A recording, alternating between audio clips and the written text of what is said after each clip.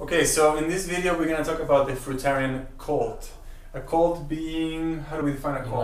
Like a leader. Yeah, there's a leader. And they're super dogmatic. Super dogmatic. Lots of rules. Yeah. And suicide. Suicide. I don't know. Come on.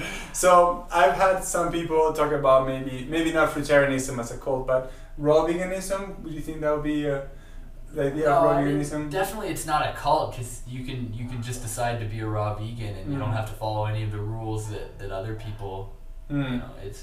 But there is a lot of people within the raw vegan community that are very dogmatic and judgmental, and they think things need to be done a certain way in their opinion. And so there's cult-like aspects to the community of fruitarians and the community of raw vegans. Yeah, that's a good way to put it. I would even say with regular vegans, there's a lot of cult-like aspects to that community. Right, right.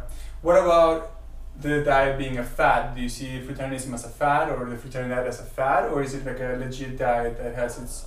I think for some people it may be, but that doesn't mean that the diet itself is a fad. For some people, they might come across it. It might be a phase in their life. They get involved in it, and then it just comes out of their life. Right. Like they just get bored of it, or they can't handle it, or it's just not accessible for them, and then it just turns out it was just a phase. But but the diet itself doesn't have to be just a fad. Right.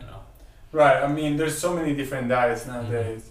And diets like a vegetarian diet or a vegan diet are considered more legit diets, but things like maybe sometimes paleo diet is considered a fad, Atkins, or the Atkins, which is much more specific. So that's why sometimes people say fruitarian diet is a fad, but it's pretty legitimate, right? It's important too, because like when you talk about veganism or fruitarianism, it's like not just a diet; it's sort of like an ethical stance or a lifestyle. Yeah, which is usually less of a fad type of thing than a diet. Right, right. So I guess the conclusion would be that the fruitarian diet is not held by a cult in any way, but it may have some dogmatic sides of it, or people that approach it in a dogmatic way, and it's not intrinsically a fad, but for some people it might feel like a fad because they sort of phase in and out of it. I think part of the reason why people have that idea maybe is the raw till 4 cult type. So that's a cult. I think that was till 4. Well, people call it a cult. It was during Ryder and Freely came up with the diet plan. Wow. The official raw till 4 diet plan. Okay. You have to calorie smash. You can eat raw or you can eat raw till 4, and then after that you can eat a cooked meal, but only with greens and absolutely no salt and no oil and blah blah. They have all these rules, and there was a lot of followers, and they just blindly listened to whatever they said and followed the plan, and they exiled each other if they weren't like. I've seen a lot of content about people being really like brutal on each other about raw till 4. What about the 80-10-10 from Doug Graham? Is that a cult? Because he started a whole 80-10. Well, I mean, I wouldn't call it a cult, but there's definitely a lot of dogmatic people who think if you're a raw vegan, it has to be 80-10-10. Right. And that's the only way to do it, whereas there's tons of options. And not just 80-10-10, but no salt. Yeah, no salt, no fermented food, none of this, none of that. So on the dogmatic side of things. Yeah, lots of rules involved with 80-10-10 that don't necessarily have to be followed. So how would you approach, let's say, fruitarianism in a way that is not a fad and is not a cult? I like Mango's approach. Mango Woodsack. Yeah, Mango Woodsack. He's got a good approach to fruitarianism. What's his approach?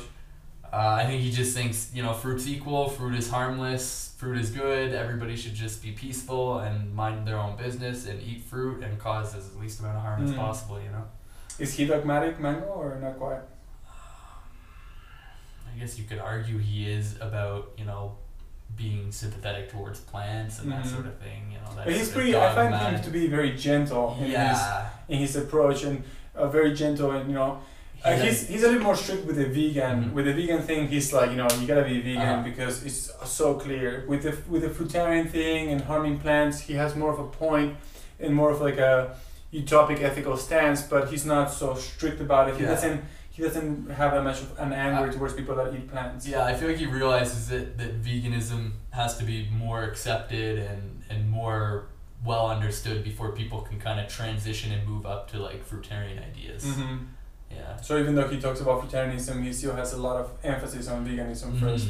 Yeah, I think veganism is more his priority. Right on. For sure. Cool. Thanks, Jake. Thanks for coming.